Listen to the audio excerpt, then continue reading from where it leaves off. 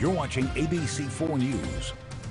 And welcome back. In tonight's sponsored Utah Success Stories, Doug Jessop talks with a Bountiful business that has turned surplus into success.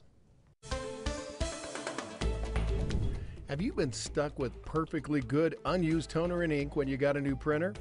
Sean Clark realized he could buy that product and sell it to people who need it. SupplyLink was born.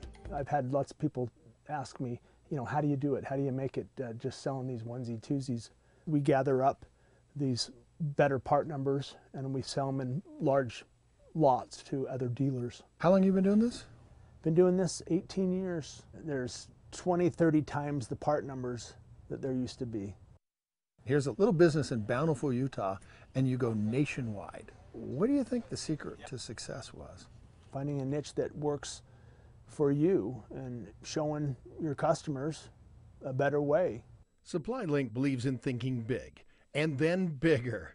Their latest big move is opening a surplus store down the street. Skylar Nelson showed me around the new SupplyLink warehouse store. This is our new store. Thank you. Everything you never knew you needed, Doug. Wow. We have electronics, animal supplies, kitchen, home goods, bedding, housewares, automotive, outdoor, really all the categories covered right now. They bring in new inventory every week and you never can quite tell what they're going to have. The idea is to be able to move product out quickly with really good prices so that we can bring new product in for the customers. I have to admit, I hate assembling stuff. SupplyLink is going to link you up. We try and help the customers out by assembling what we can for them. How in the heck did you get from SupplyLink with toner stuff to coffee makers and vacuums? We had the systems in place to bring stuff in, ship stuff out, and we had the space, and so we saw the opportunity to do so.